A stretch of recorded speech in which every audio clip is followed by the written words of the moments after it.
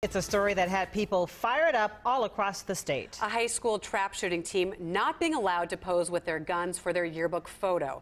Today we learned Big Lake High School has changed its decision and will allow this picture to be featured among the other sports teams in the yearbook. Having firearms in a photo was originally against school policy.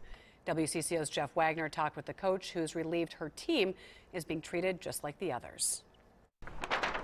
There was no competition Thursday for the Big Lake High School trap shooting team, but their coach says they still found a way to score a win. I guess it was victory. We get the trap shooting team picture in the yearbook. Most importantly, this specific picture, which shows the team holding their shotguns. Administrators originally barred it because school policy didn't allow pictures with firearms. It seemed a little asinine that they wouldn't allow the photo of the group that they sanctioned to be inside of the yearbook. Rob Dorr is the political director of the Gun Owners Caucus. When he caught wind of the controversy, he knew he had to help the team. We immediately mobilized our supporter base. We sent out an email and we engaged in our social media to have people contact the athletic director, the school principal, and the school superintendent. Parents of players and other community members did the same. Less than 24 hours later, administrators created an exception to the policy. Not only will the photo be allowed in the yearbook, it will be on display in the school. I want to thank them very much. I really do. I mean, it was awesome. I'm unfortunate that it had to come to this. I never in a million years wanted it to come to this. Trap shooting is one of the fastest growing high school sports in the state,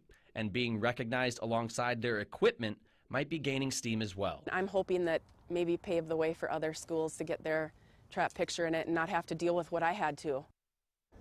In the press release from administrators, they said the intense conversation involving this topic on social media and the phone calls and emails they received only delayed the process of amending the policy. However, they went on to say they appreciate feedback and comments from the public, and everyone involved with this story feels it truly was that community support that made the difference, and for that, Coach Eckert and the players are really thankful. All right, Jeff. Thank you.